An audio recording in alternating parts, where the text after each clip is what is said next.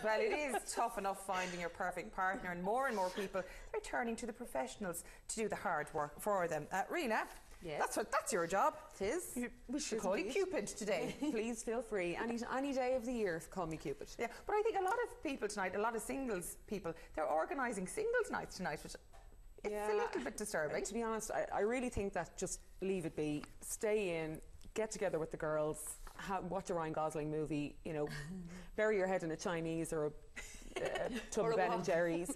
You can't go out and out romance people on Valentine's night. It's going to, restaurants, pubs are just going to be chock full of people trying to out romance each other. The PDAs will be sickening. And you'll eventually just throw in the towel after an hour and just get depressed and want to go home. I have it in good authority that Valentine's is a very good time for male friends of mine, that there's groups of single women all mooning around the place, half you know what, and desperate, and they're like spearing fish in a barrel. Well, to be honest, women are, sorry, you know, crude about it, but there you go.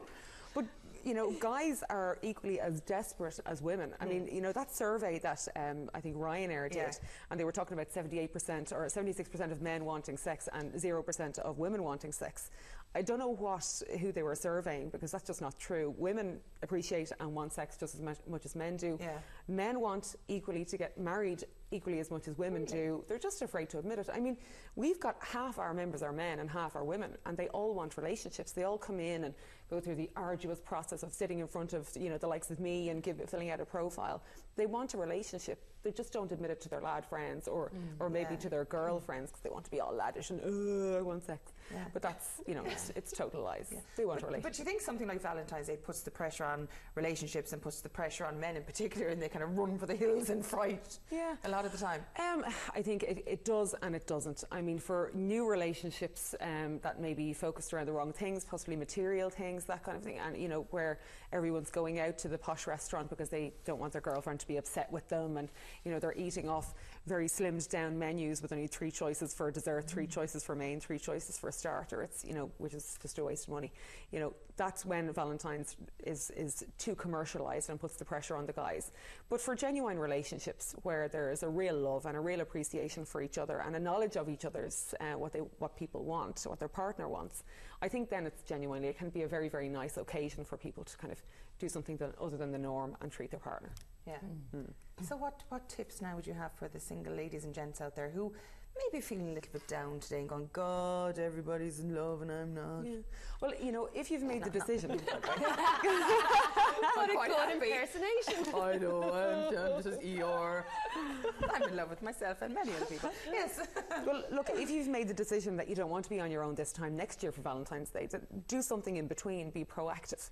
You know, there's many different avenues for finding the perfect partner. You can get on to all your friends and say, have a think. Do you have any nice guys or girls for me in your life, in work, in your partner's friends, and then badger them into organising that introduction?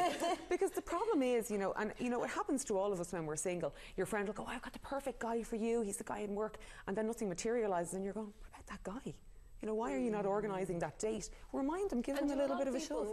I always thought that a lot of couples meet in work, in some strand of work, maybe not sitting beside each other. Yeah, like you were.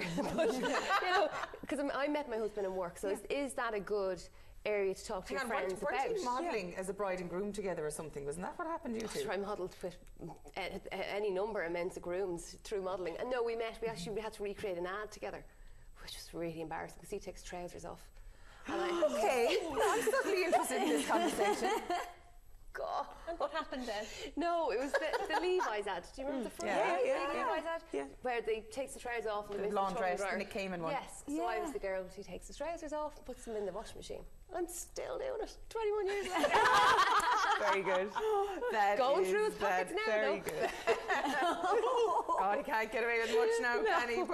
But I suppose a lot of people, it's like you go to the pub, you go to a club, that's not the right way to meet someone if you want a relationship, really. Well, I mean, you know, you can come to introductions agencies like ours and go the very direct route about it, or you can go online. But I mean, online dating does work for some people, it doesn't for others. If you're going online dating, be honest about yourself. If you're not honest about yourself, then you're starting off a relationship on the wrong footing. You know, women will get on and lie about their age, men will get on and lie about their height. And if that's the main thing they lie about? Yeah. Wow. And you know, if you go and meet someone, you know, and they're 3 inches shorter than they said they were, you're just going to be thinking, why did you lie about your height? You're not going to say, oh, well, I love you. You know, you were right to lie about your height because otherwise I wouldn't have seen you. You don't think that way. And guys equally don't think, and he's probably oh, well, it doesn't matter that. Yes, and putting up old pictures. And, like that new show, Catfish. Yeah. Have you seen that show when people actually meet people they fall in love with online? Yeah, it's kind of scary. And over like 8-10 years, and then they finally get them together. These two brothers, I think they are, and they're completely different to what they said they were. Even putting up pictures of other people that they'd never met before to say that was them. And then they meet them and they look completely different. Well, that living vicariously through online dating sites, that is in existence in Ireland as well. I mean, you know, I've got friends that have developed these relationships, these email relationships with guys. Now, I'm not saying that girls don't do it as well, but just in my friend's experience. And they've gone to kind of try and organise a date, and the guys just won't meet them. And it eventually transpires that they're married. Now, they're not intending to cheat, but they just want this vicarious relationship, these vicarious relationships. The actual commitment of. And they also want to know that they've got options. I mean, it's always nice for everybody, all of us, to know that we've got options. But if you're in a committed relationship, you shouldn't be behaving that way. So I mean, that's, you know, online dating. But I haven't said that online dating does work for some people. And then you mentioned pubs and clubs. If you go out to a pub or a club, you can meet someone. I mean, chances are people that are out on a Saturday night and they're all dolled up and they're in the mood to meet somebody.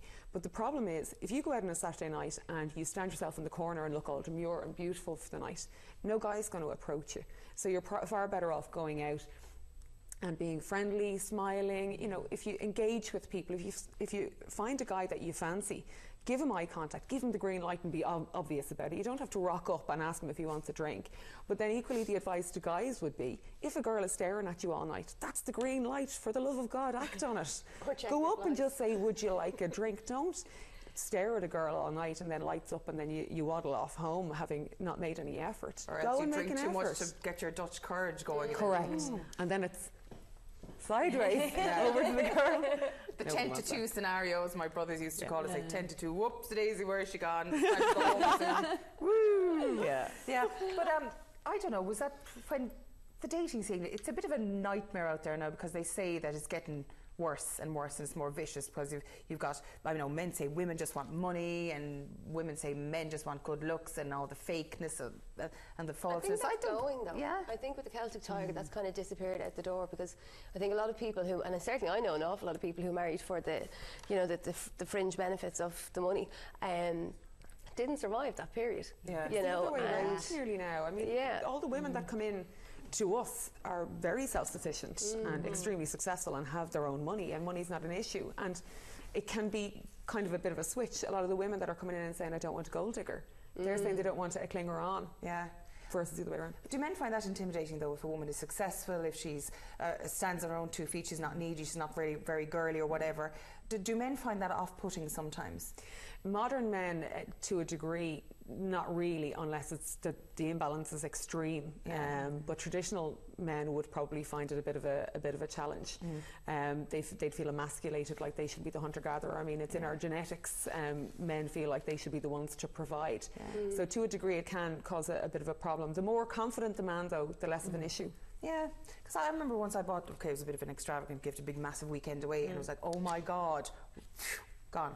Yeah, it's like, I'm supposed to be doing that. How am I going to outdo that? Yeah. He's thinking, you know, or if you bring, you know, 2 houses to the relationship and he has no house, he's thinking, oh my God, I should have houses and I should be the one that's providing for her. And it can be the death of some relationships. If you're talking about a guy that's particularly unconfident or whatever. Oh God, that's a bit daunting. In light of that though, if that is where women are coming from now, and we have civil marriages and you know, and maybe people are slightly older, don't want to do the whole church thing, are there prenups now? Prenups, as far as I know, are not legally binding in this country. They're not? Okay. You can put whatever you like down on paper between solicitors, but when it comes down to it, the law, the overall law will prevail. Yeah, okay, we'll take a break now. We'll see you in a few minutes.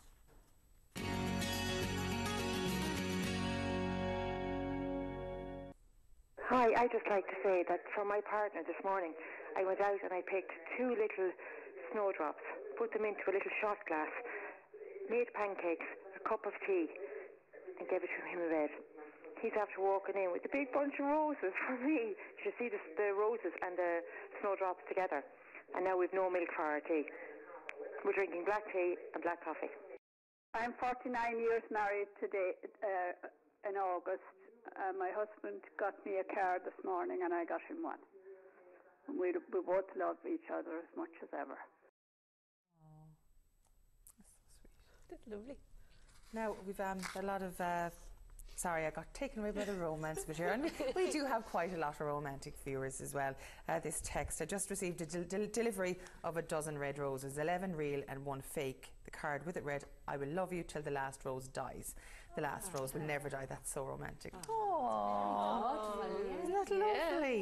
Yeah. My poor man has not got a hope of romance tonight. I stopped smoking yesterday and I'm in bad form. Sorry. That's from Pat. One for a year. Rose in Limerick says, I got the flu for Valentine's. Lucky me, but as I'm single, maybe I should be grateful I got something. That's from Rose in Limerick. Happy Valentine's Day to you and my partner Tommy. I can't wait to head out for dinner later and a break away from everyday motherhood.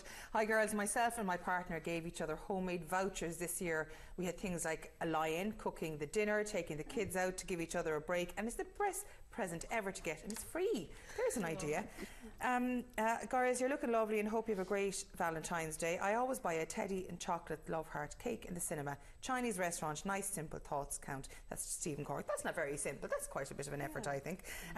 If you had to wait until February 14th to tell your partner you love them, you're a very sad person. Okay, anyway, some advice is needed from you, Rena. Girls, I've liked this guy for 5 years. We're very close friends. Valentine's Day is just a reminder of what could never be. Now, what do you do if you're in that situation? If you've been mad about someone for ages and you're just afraid to get it out there in case you ruin the friendship? Look for some signs and possibly engage the opinion of one of your mutual friends to see if there might be something going on. Yeah. And see, the danger with something like this is if there is genuinely nothing going on and the feeling is just on one side, you are going to lose that friendship if you do something about it. However, I'd always be one for taking a chance, and if we're going 5 years, enough's enough. Yeah. Do something, say something.